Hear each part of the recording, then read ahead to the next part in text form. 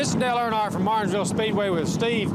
What's your last name, Steve? Byrnes. Ask almost anyone in the garage area about the late Steve Byrnes, and they can't help but brag on him. Steve was one of those guys that, you know, you run into all kinds of different people, and he's just always had a smile on his face is the main thing, and always friendly. I only had him mad at me once, and it didn't last very long, and then we kind of started our whole I was his favorite driver kick, so, and he never really argued that, so I think I really was. Which is why, nearly a year after the Fox broadcaster succumbed to cancer, Kenseth wanted to do something special for the Byrnes family. You know, it's been about a year since the Bristol race when they had the Stand Up for Steve race, and, you know, lost him shortly thereafter, so that was a good opportunity to bring Karen Bryson down here and get him a replica sword trophy from the race. You know, just kind of give him a small token of our appreciation for sharing Steve with us all those years. It really makes you feel cared for and loved, and just really makes you feel wonderful that the people who are just so busy and they have so much responsibility take the time out to honor and to care for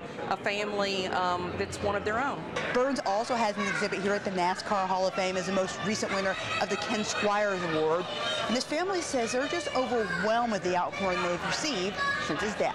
It's kind of awesome at the same time just to know that so many more people than me loved and supported my dad even during one of the toughest times of his life. Even before he passed away, several people had just made extraordinary gestures of love towards him. He was shocked, surprised. I don't think he realized how much he touched so many different people's lives. And this most recent gesture by Kenseth is one that will definitely be close to the Byrnes family heart.